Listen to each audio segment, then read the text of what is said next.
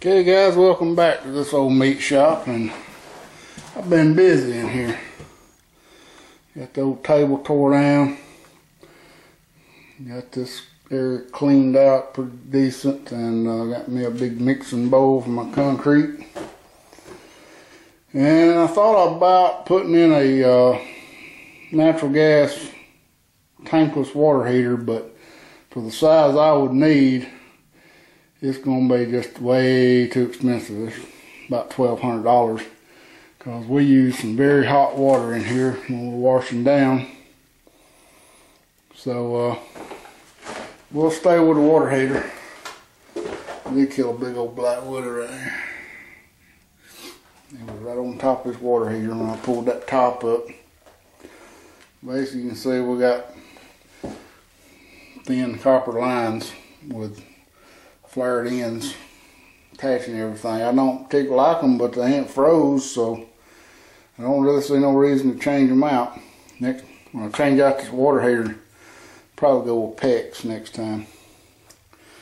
So anyway guys, I've already got my measurement, 51 inches, and two 6-inch ends on it, and so I'm fixing to cut this form out, and I'll show you what it looks like when we get it set in. Well guys, there it is. 2 bags wasn't quite enough. I needed 3 or maybe 4 to get all the way down here, but for what I want to do, I think that's going to be plenty. Got this filled up good. That was the main part. Made a little bit soupy that second bag. When this stuff dries, I'll just scrape it up and get it off the floor, but bit of a mess. I didn't remember how nasty fooling with concrete was.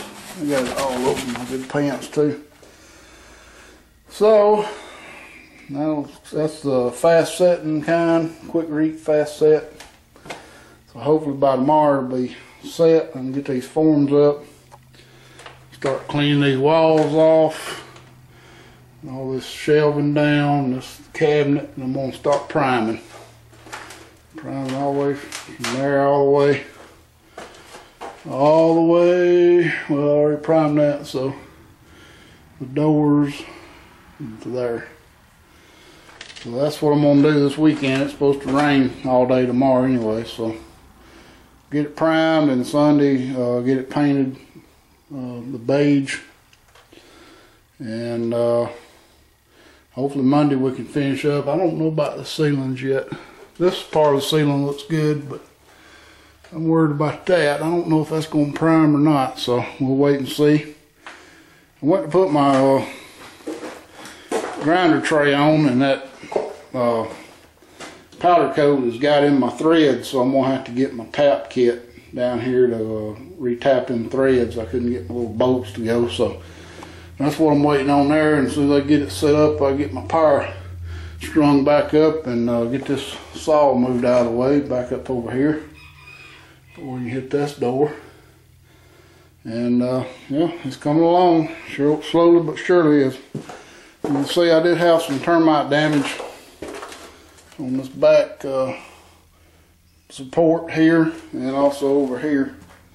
It wasn't too bad, but it was getting pretty rotted. Beetles have got into it and everything else. It's been up there forever. So yep, we'll get it all cleaned up, and these old big cracks foamed and sealed. We'll be ready to go.